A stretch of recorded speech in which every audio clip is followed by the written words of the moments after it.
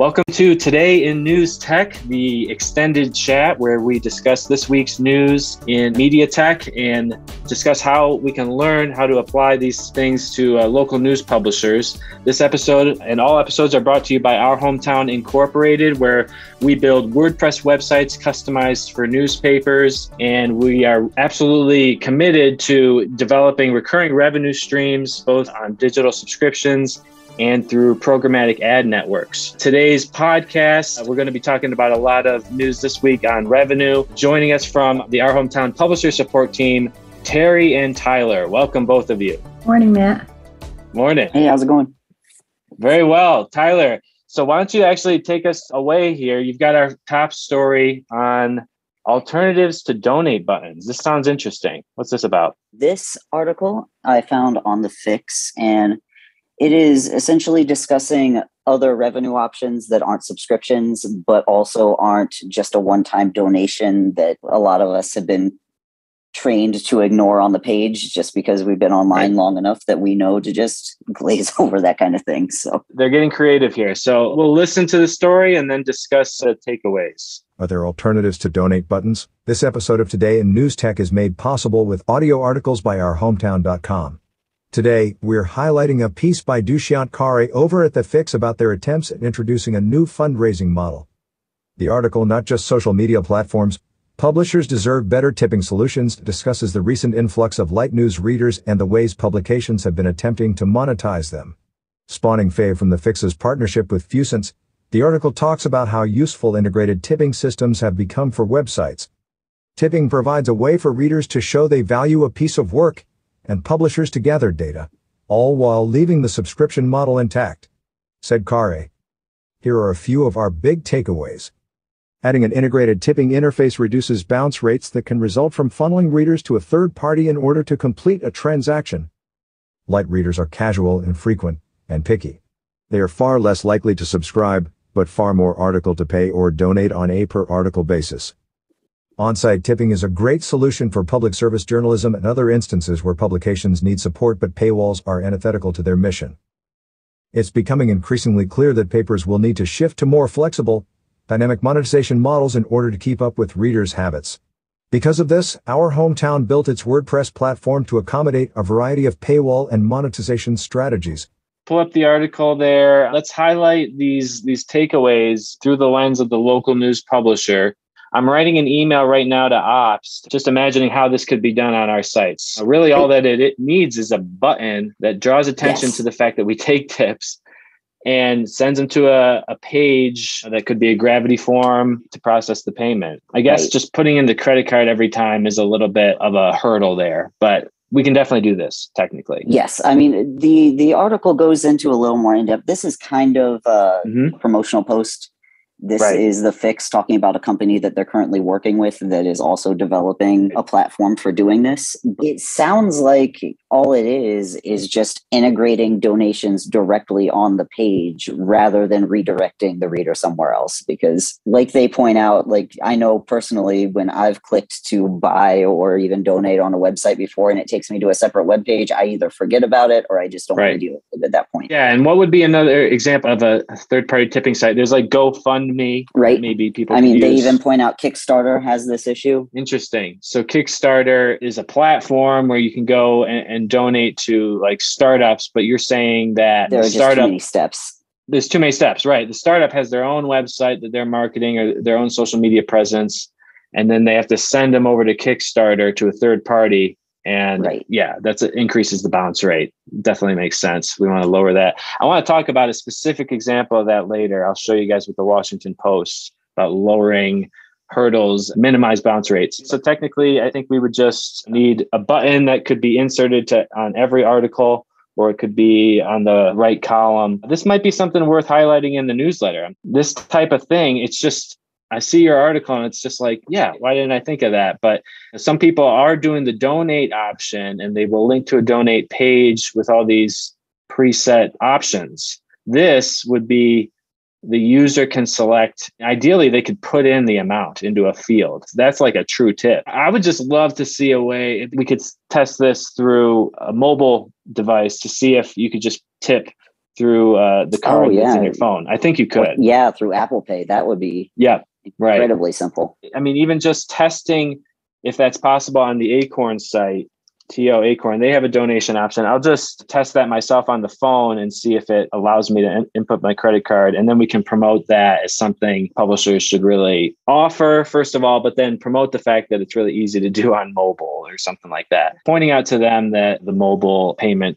is integrated. That would be really helpful. How about this second point? Just going into a little more depth on what light readers are and kind of why tipping is a better alternative for them, especially right now. Like it points out that last year, amidst the height of the pandemic, was a big time for subscribers.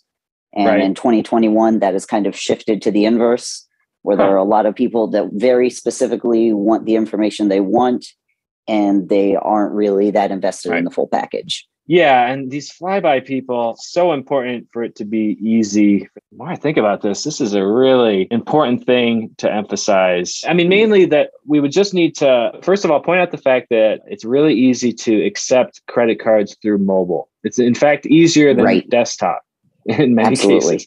Making it clear to publishers that you really got to think about how the mobile reader sees the site. Like if you want to focus on donations, that button needs to be front and center. The subscribe button should be too. The third big takeaway on this story about tipping. Yes. So they point out that like the best use case for tipping other than getting one-off money is for any kind of public service journalism where you are doing the work to inform people. And so locking it behind a paywall doesn't make sense because that's not the goal. You still need support and money. So that was a good lesson. I mean, I think that's just a good part of the audience to address because there's plenty of publishers out there that we work with in that situation. See, I'm like so into this design of the first landing page of the mobile site. First impressions are everything, and you only have a few seconds with people, especially when they're coming in from a whole new newsletter that we're going to be targeting. I would almost say that at least a donate button needs to float throughout the page just in the corner at all times. I haven't seen that done, and I'm not sure if we have any plugins that do it, but that's a great idea. It's just logical. Like at any time that they're going to have the desire to donate, we should be right there.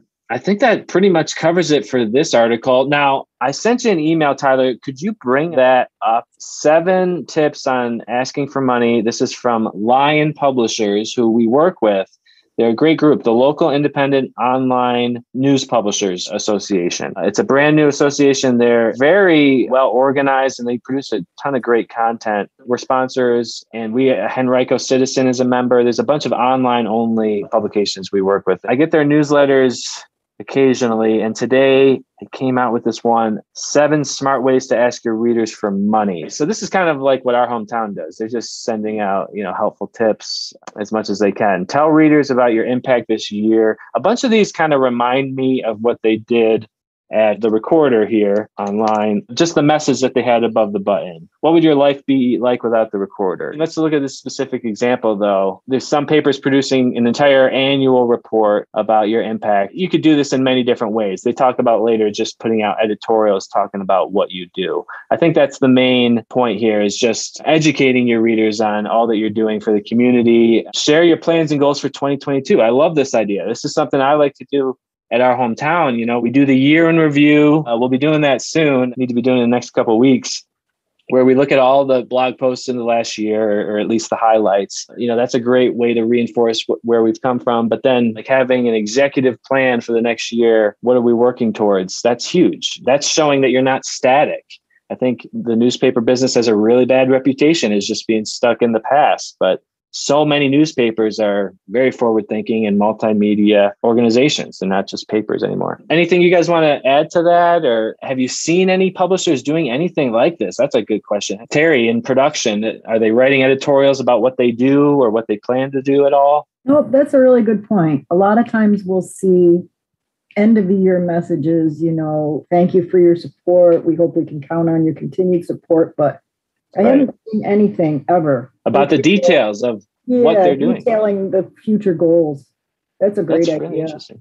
It really is. It's important to thank your readers, but Right. Give them a taste of what's coming up, kind of entice them to stick around. And another part of that, I think, to extend this point, and I don't know if it's a later one, but like Kevin Slimp is always talking about, surveys from readers. So not just sharing plans and goals, but showing how you are getting information from the audience to develop those goals. Using the donate tip button, especially the floater. I was thinking about that when Tyler was talking. If you could have the button say something like, want to see more of this, right, each article, and then use that to formulate your plan for the upcoming year, present that to your readers, as you're. Oh, absolutely. I love that. Those two things together, because then you know exactly what your readers are looking for. It's a really good point. Just a simple like, dislike button would expand our understanding of the reader's interest so much, because we can look at what they've viewed, what are the most popular articles, but we don't know what they thought of the story. We don't know how much of it they read. There's so much more we could be teasing out there. I've seen some publications do it where you go to the page and they give you a little teaser, even if it is a free site or you're logged in, they still just give you a little teaser and it says read more. So if you click that, that's another signal to them that you actually are reading the story rather than just looking at a picture and bouncing. Those would look the same in the stats. I was just going to say a donate button would also really help with those stats, because like knowing which articles specifically people are compelled to donate on. Oh my gosh. That's like another $1 million question. Like, what are the articles that put people over the edge and make them finally decide? Because that button's everywhere. If we go down this route, the button's constantly there. Wow. Very exciting stuff. Okay, let's get back to this. Number 3, pulling back the curtains on what it costs to produce your work. This was an interesting one. I don't know how many publishers would feel comfortable with that. I don't know how much detail they'd have to give. Going into 2022, personally, I don't know if newsprint has come down in price or not. That was a major topic in 2020 and 2021. Me, I would be like, okay, yeah, I see your costs have gone up, 700% over 2 years ago for a newsprint. Interested in supporting a paper if they told me that. You can go into as much detail as you want. You could just write an editorial on the rising costs of print and just draw attention to it that way. Or you could put together some type of report that details how much we're spending on digital, how much we're making on advertising. I mean, you could go real granular. Or how much you've lost in advertising revenue because of. Just show the change rather than the absolute figures, like percent loss. Yeah. It's just the truth. You're reporting on yourself as if you were an outsider. You could still spin it as you're not dissing the advertisers for lowering their budgets or having to deal with their budgets. You support the advertisers, but you're the one that's taking the hit. Let's get through the rest of this list, because we've still got a bunch of other points I want to hit. Leverage your partners, advertisers, or major donors to offer perks for year-end giving. We had a great request come through this week. It was a really exciting idea. They offered advertisers their version of 12 Days of Christmas. What the advertiser did was they would buy a spot and it would be 12 days of movies. At the end, the advertisers would offer a small prize and then there would be a drawing at the end or whatever. But I thought that was a great idea to grab your sponsors, grab your advertisers and give them an option to kind of shine. That's just a creative way of bringing up the advertisers, not in just a display ad. You're creating content for people to enjoy. I mean, in this case, it would be a minimum donation to receive perks. So, it's just, I guess, a matter of partnering with the business and saying, look, let's just agree to give away this much. That's just going to be your cost to get this exposure. When a publisher approaches an advertiser to come up with a discount deal, they understand they need to give away something to get the attention. It just depends on what kind of advertiser it is, what they could give away. It could be anything, 2-for-1 coupon or something at the restaurant. Get people in the door. Just to get them spending something on that first visit. Set a campaign goal and update your readers along the way. Okay, this is the one I mainly wanted to comment on. This seems like such a great idea.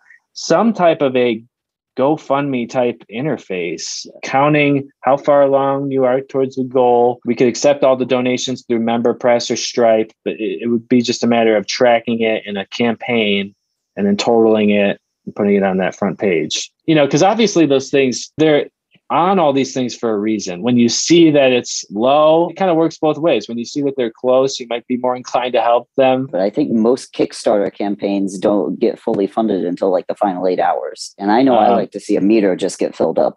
I think that's exciting to watch. Exactly. Yeah. I love this idea because this is all just kind of happening behind the scenes. If you know that other people are donating, I think that may also make more people inclined to do it because they see that this is like gaining momentum. There's a lot of psychology behind this, but as I think about all the meters I've seen and my reactions, it's always positive to see the status. We're already taking these donations. This would be a way to just make it more transparent. Okay, we talked about number 6 already, writing an editorial about why your journalism is essential. Yeah, let's do your other article here. This is about subscribers. Let's hear it first and then discuss. How to identify and keep at risk subscribers. This episode of Today in News Tech is made possible with audio articles by ourhometown.com.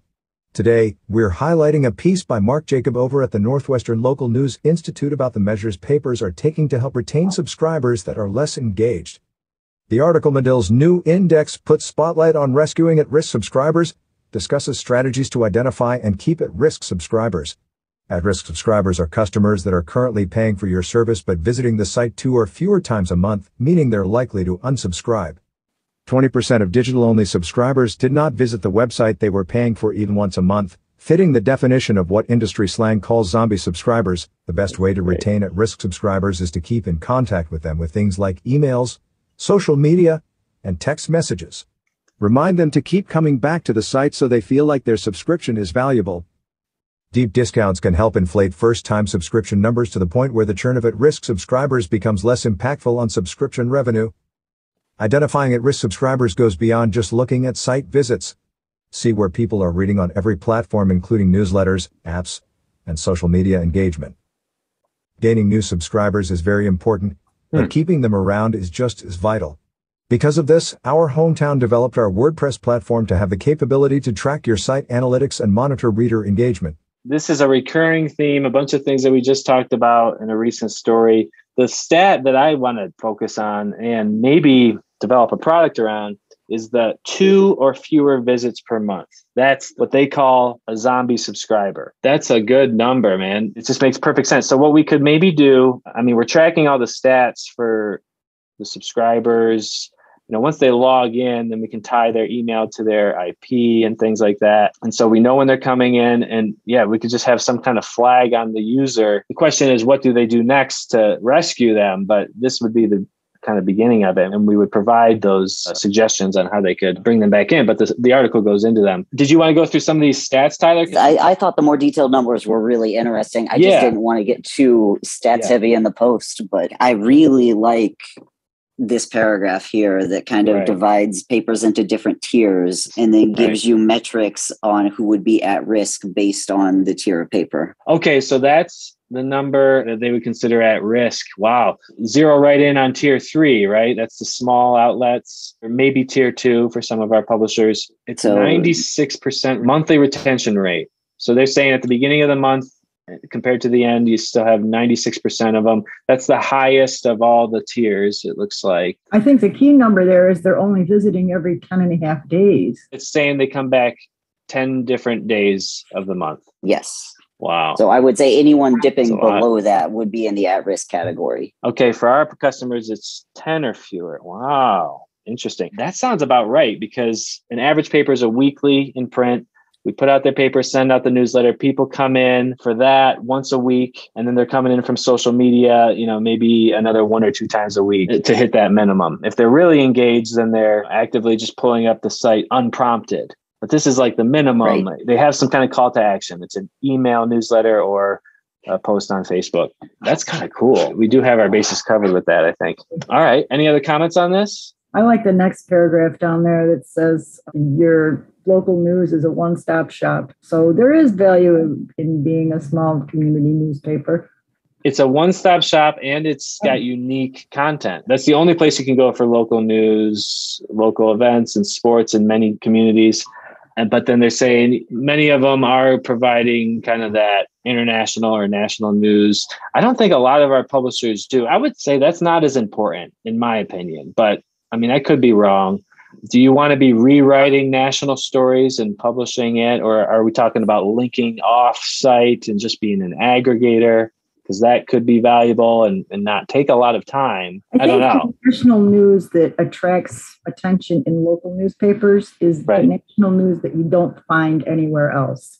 It's the hidden news, the feel-good stuff. That's kind of unique content. Right, true. It sounds like people are not talking about it as much because it doesn't, if it bleeds, it leads. If it's inflammatory, it's going to get a lot of traction on social media.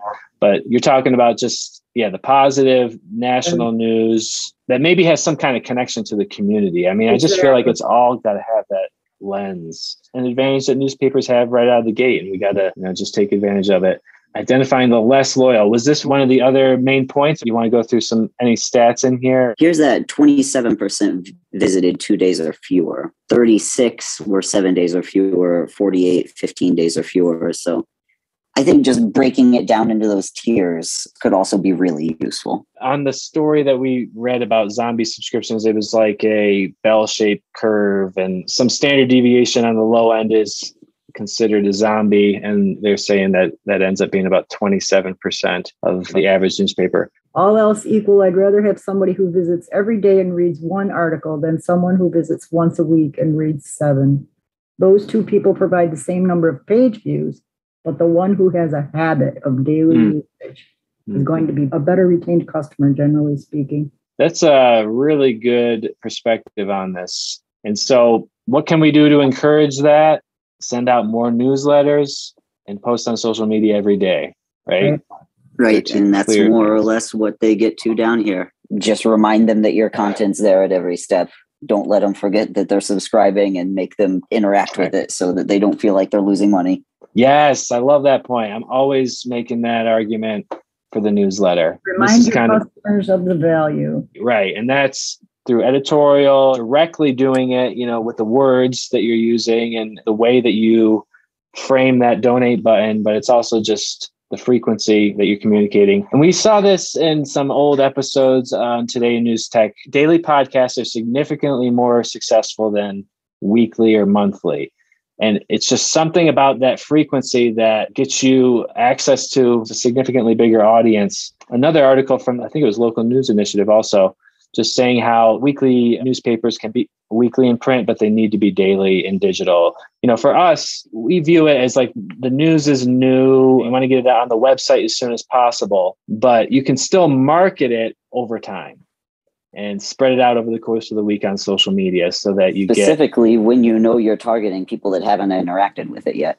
And that's mainly going to be the social media audience. The newsletter is going to go out immediately when we publish the new edition. So the people that are subscribers and that are really engaged will probably see it right away. It's widening the funnel, just increasing engagement as much as possible. Any other points on this one we want to make? I mean, I think my only final point, which ties into the reaching out to people regularly, is that's only half of the equation, because when you're sending out things like social media posts, newsletters, that kind of thing, you also need to be keeping track of whether or not people are actually opening them. Yeah, and then tweaking how you design the newsletter, the frequency, maybe you break up the audience a little bit. I mean, this is something that we could be doing with our newsletter. I realized years ago that the communication with our customers wasn't what it needed to be. And so now we have a weekly newsletter, and I feel so good about that. I really think it's gone a long way in retention purely for the education. It's showing our customers what we do, highlighting things that they maybe never knew about. Retaining a customer is always cheaper than getting a new one. Okay, I think that's good on this one. Thank you so much, Tyler. Let's pivot over to Vera. Okay, so today's fact is basically setting up test subscribers. We had an email, and this is just a refresher course, crash course. So basically, I am on the demo site, and these are our subscribers for the newsletter. And if you want to set up test subscribers to test out what your newsletter is going to look before it even gets sent out, or if you're still building it, all you would need to do is go into the back end to newsletter and then look for subscribers. And then this will show here. So I created this one here. That's me. And you just go right to edit. You'll scroll all the way down and you'll see this box here. It's just a matter of turning it on. And it's that easy. So the test newsletter, you can use that for the manual newsletter, or the automated, right? That's the right. Automated template. I think that's the one it's most useful for, because you don't actually know what that's going to look like until you run the test. You're setting it up as a template, but each week it's pulling in new stories. So we use this every week before we send out our customer newsletter. It's a great tool. We've just got our production team on the test. They get it the night before, and they can send feedback. So if you have a team working on it, or maybe if you're redesigning the newsletter based on the feedback, like Tyler was saying, you look at what the open rate is, how can we improve it, and you're tweaking the design, you're going to want to be testing that to make sure it looks good on your phone and desktop and everything. Just generally a really useful function I use all the time. Any other points? If you have a customer who is on the bounce list, and that means that they're no longer receiving the newsletter, you can actually go right here and see how many newsletters that they've clicked and opened and how many they've missed. So you can kind of pinpoint when this started. All it is just they added your website to their contact list and whitelisted, and they should get it again. We could resend the confirmation so that way they can sign up. Are publishers often saying that they have subscribers that are trying to get the newsletter, but they are not, and they don't know why? I actually had one earlier this week too, that somebody was on the newsletter list. They were not bounced. They were supposed to be receiving it. Right. And I saw where we delivered it, and there's a report here. Let me bring up the actual page here of the person. What I did, she actually was subscribed. And let me see if I could find her again. And it's basically the same thing. You get a newsletter and then subscribers, but you can go right here and see the logs. I mean, there's a lot of information we're storing in here. You can put them on different lists one at a time, like we were saying earlier. Maybe you have a newsletter that people get every day, but another newsletter that only goes out monthly. That's like a summary of the whole month. And maybe people just prefer that frequency. I know we were talking about hitting people up daily, but you also want to have options for people for whatever fits their preference. For this example, you can see which ones they're clicking on. So this person's definitely getting the newsletter, but they haven't clicked or read it. And that was the same situation where they were getting it delivered. We could see that we've sent it, but they haven't clicked or read it. Right. And if you go to the general tab again, on this person, you'll be able to see their status. See, this status is confirmed. See the status box? If it says bounced, this is when we let the publisher know that the subscriber's email client rejected the newsletter. And that's when we need to reach out to the subscriber again and say, check your Gmail, check your promotions, your updates. When it's bounced, though, does it show up anywhere in their email? Like, would it be in the spam? No, you have to reach out to the subscriber personally. It could be in spam, yes. But you're saying from a different email, not from Our Hometown newsletter email. You need to reach out to them personally rather than using the newsletter, because the newsletter is bounced. Yeah, it's bounced, and now it's been kind of blacklisted by their email. Right. So they need to white label that. Got it. Right. And what Vera's doing right here is you can filter your newsletter subscribers by their status. She's going to pull up all the bounced subscribers right here. If you have someone that very helpful to do this, once a week or so, just reach out to these customers and see if they've had a problem receiving the newsletter, which they'll say, yeah, we have. Interesting. It's all about retention, because if they're subscribers and they're not getting the notification that a new issue has published, they're not going to look for it, and they're going to cancel. Yeah. Totally. This is exactly what we're talking about today. This is perfect. So then if you go in, you can actually, Vera mentioned resending the invite. Yes. So that would be that button. Okay. But that would be something you would need to wait until you get confirmation from them. You get confirmation. Yeah. Right. So you've reached out through a separate email, not the newsletter, told them, we noticed this is an issue. Would you like to be added? Then they have to actually take that step in their Gmail to white label the email. Right. And then we send it. Well, then we set them to confirmed. Oh, we can just set it to confirm. We don't need to resend activation. Well, you set it to confirmed, but then you send the reactivation. And you do both. That's their two-step verification. Yeah. All right. Very, very nice. That's a perfect FAQ for today. Thanks for watching Today in News Tech, the podcast covering innovation in digital journalism. You can follow us on Facebook, Twitter, and subscribe on YouTube or any of your favorite podcast apps. We'll see you tomorrow. At our hometown, we help newspapers build WordPress websites, design native apps, and develop digital subscription models. If you are interested in a free prototype of your publication on WordPress, go to ourhometown.com and click the Contact Us button.